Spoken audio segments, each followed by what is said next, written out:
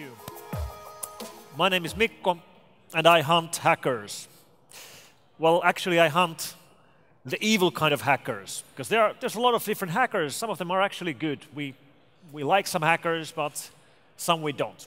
And in this line of work, when you hunt hackers, analyze malware, and reverse engineer online attacks, you get to meet different kinds of people.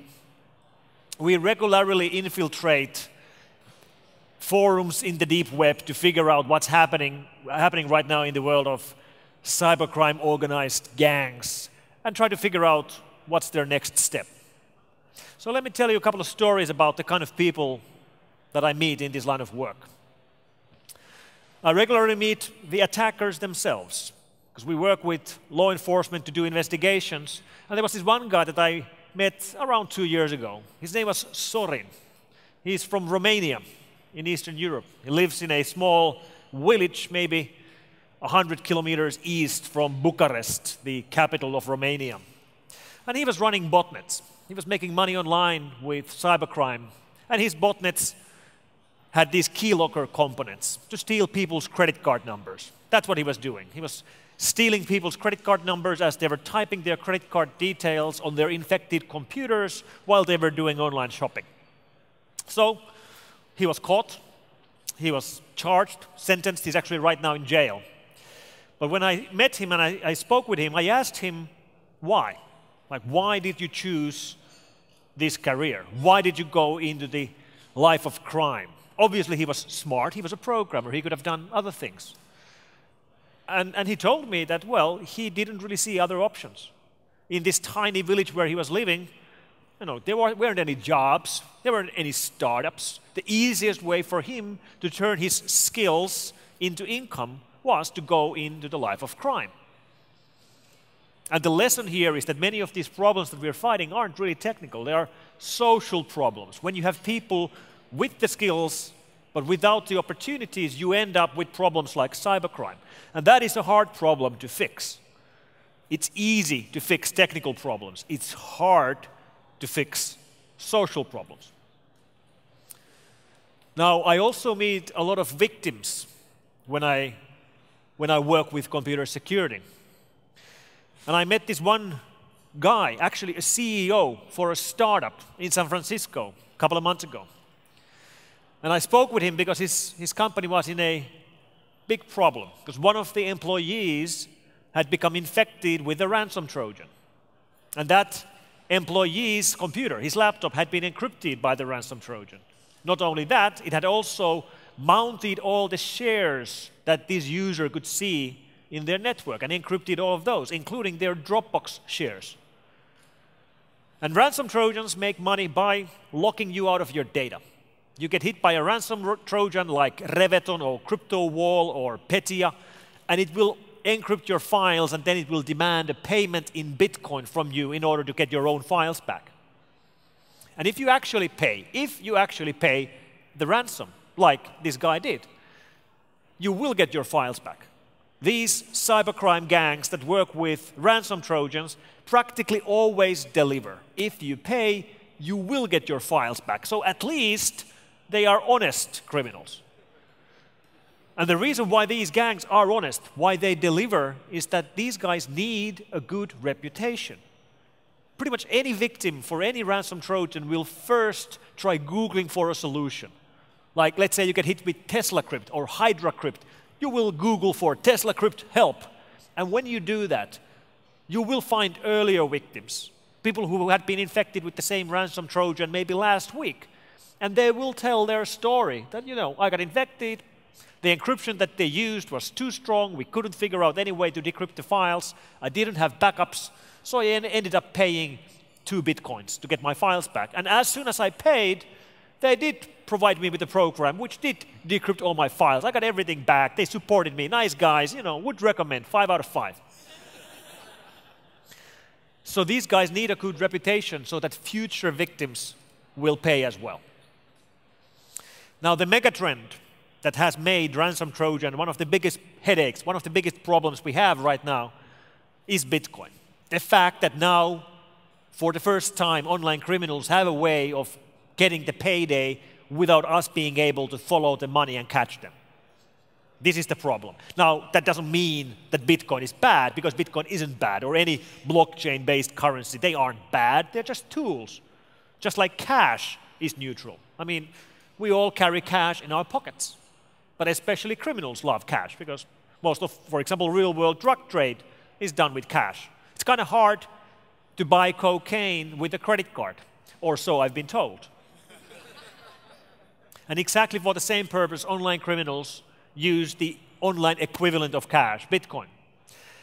But the most important difference between real-world cash and online cash is that Bitcoin can be tracked to an extent. Bitcoin is based on blockchain. Blockchain is a public ledger. And when I say public, I really mean public. So public that anybody, I mean any of you, can go online today and download the whole Bitcoin blockchain, which will include every single transaction that has ever been done with Bitcoin. Now, you don't see who sent money to who, but you do see the transactions, like how much money, when, and from which wallet to which wallet. And this means that we can actually track the amount of money online criminals are moving. Not who they are, but we can see how much they're moving. And turns out that some of these ransom Trojan gangs are making a lot of money. For example, the crypto wall gangs' Bitcoin wallets have had traffic worth more than $300 million over the last 2 years. $300 million. Now, if that would be a company instead of a cybercrime gang, that would probably be a unicorn. Like if you make 300 million in revenue and you're very profitable, you probably would be a unicorn company. Cybercrime unicorns. We have cybercrime unicorns. Lesson here is that the money moving in these online cybercrime gangs is surprisingly large. Online organized crime is surprisingly large. We also regularly work with the cops. And I remember this one meeting I had with law enforcement officers in Brazil, in Sao Paulo. This small unit of cops working for the Central Criminal Police of Sao Paulo, trying to solve cybercrime cases in Brazil. And Sao Paulo, as a city, is one of the hotspots in the world. Sao Paulo, for years, for example, was the capital for banking Trojans. They were creating more banking Trojans in Sao Paulo than anywhere else in the world. So when I met these guys, I suppose I was sort of the ignorant European who comes over to tell these people what problems they have. And they really taught me a lesson. Because after we chatted for a while and I told them what we see about the kind of crime coming out of their country, one of these cops told me that, well, yeah, they get that. They understand that they have a problem. They know that there's lots of cybercrime in there. They understand it. But what I should understand is that Sao Paulo is also one of the murder capitals of the world. So where exactly should the law enforcement there should be putting their limited resources? To fight online crime, which certainly is a problem, or to fight crimes where people actually die? And when you look at it from that point of view, it's quite clear where you put your limited resources. And the lesson here is that problems seem different and they seem much smaller when you look at them from far away. But when you get closer, the problems look different. Then last year, I met this lady in Australia. She wasn't really a victim of a hack, not directly. She wasn't hacked herself. She was a victim of a data leak. Turns out that she had an account at Ashley Madison. She had an account at ashleymadison.com, the cheating website. And as the Ashley Madison database was leaked, publicly published late last year, her identity, the fact that she was there, became public as well. And of course, the word got around. People at the office heard about it, and the neighbors heard about it. Very embarrassing, of course. However, the reason why she was on Ashley Madison was not that she was trying to cheat on her husband.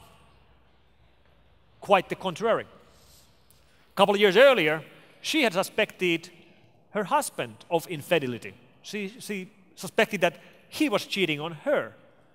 And she was convinced that he had an account at Ashley Madison. So she actually went to Ashley Madison trying to find him. She registered an account, tried to find him, but she never did. Then she forgot all about it until the neighbors started chatting about how she's a user of Ashley Madison. And the lesson here is that we really shouldn't be jumping into conclusions. Now, everything around us is more and more running on computers and software. It's not just the computers that we are protecting anymore. It's pretty much the whole infrastructure. And this was very clear when I met this guy who works for a company called Prykarpattu Oble Energo. That's a company in Ukraine, headquartered in Kyiv. It's a company which handles the electrical grid for most of Ukraine. And this company was hit with a cyber attack last Christmas Eve's Eve, on December 23rd. What actually happened on December 23rd was that one of the operators realized that his mouse doesn't work. His mouse doesn't work. That's how it started. Maybe it's broken, maybe it's bad battery, but then the operator realized that although his mouse didn't work, the cursor was moving on the screen anyway. And this is a bad sign. You can take this into heart. If your mouse doesn't work, but it's still moving, you have a problem. And they did have a problem. Turns out that he was locked out from his own workstation. A Windows workstation which was used to operate the actual electrical grid, to actually operate the relays that control the flow of electricity in Ukraine. And he wasn't alone. All the operators in the same room were locked out of their own systems. So they were just bystanding and watching as someone else was using their computers to turn off backup power and then switch off relays, which directly translated into power being cut off in different parts of Ukraine. It only took the shadow operator half a minute to switch off power for 200,000 people. Eventually, clicking the relay which controlled the power for the building where the operators were in themselves. So they were left in the darkness.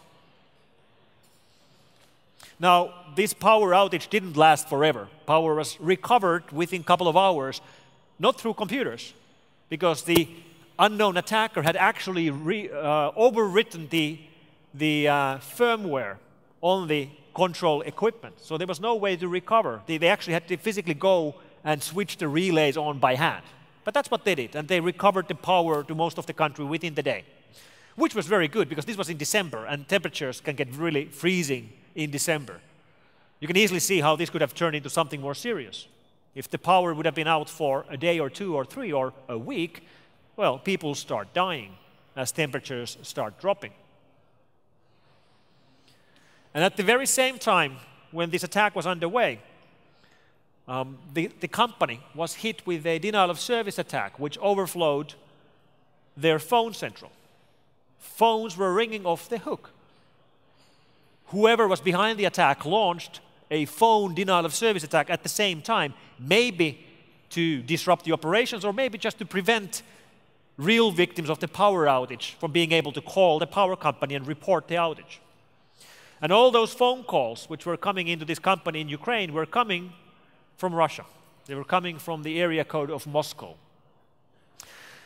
And this is important because Ukraine and Russia are at war. Russians don't call it a war, but Russia has annexed a part of Ukraine and joined it to its own country with force. I call that a war. So when you have something like this happening between two countries who are at war, well, I think we really should be calling that cyber war. Cyber war is a term that I never liked, because almost always when it's being used incorrectly. You know, there's some random denial of service attack somewhere, or there's some spying attack somewhere else, maybe done by a nation state, maybe not. But the headlines will always speak about cyber war. And most of those cases are not about war. Most of those cases are about espionage and spying. And espionage isn't war, and spying isn't war. But what happened on Christmas Eve's Eve in Ukraine was something different. So we are entering a new era. We just got rid of the last arms race, the nuclear arms race. And now it seems we are entering the next arms race, the cyber arms race. And I believe that we've seen only the very beginning of this arms race. It will most likely go on for decades. And that attack was possible because everything around it is being controlled by computers. Every single factory is being run by computers. Every single power plant, every single food processing plant. And we all know that this is extending into our homes with the IoT revolution. You can't imagine a device so small or insignificant that it wouldn't be online. Eventually, everything will be online. Your toasters will be online whether you like it or not, whether it makes any sense or not. Your goddamn toasters will be online. Which means they will be a vector for attackers. Attackers aren't really interested in hacking toasters, but if that toaster will leak your Wi-Fi password, they will certainly use that as a way of getting into your home network or into your enterprise network. They are becoming vectors for attackers, and that's why we have to secure them. And that is hard. The lesson here is that whenever you hear the word smart, what you should be thinking about is exploitable. You know, a smart factory, exploitable factory. Smart grid, exploitable grid. Smart car, smart watch, smart phone. That's what it means. It's programmable, which means it's exploitable. But don't get me wrong. I do believe that internet is the greatest thing that has happened to mankind during our generations. When there will be history books written about this time, 100 years from now, the thing that they will highlight as the most important thing is that we were the people that first got online. The internet was born. And yes, internet has born, when it was born, it created problems for us. You know, we no longer have to worry about just criminals who are close to us. We have to worry about criminals who can be anywhere on the planet. But clearly it has brought us more good than bad. So much connectivity, so much business, so much entertainment. Clearly more good than bad. And I wish, I hope, that eventually we can say the same thing about the Internet of Things as well. I hope it will eventually bring us more good than bad. Just like the internet has brought us more good than bad. Thank you very much.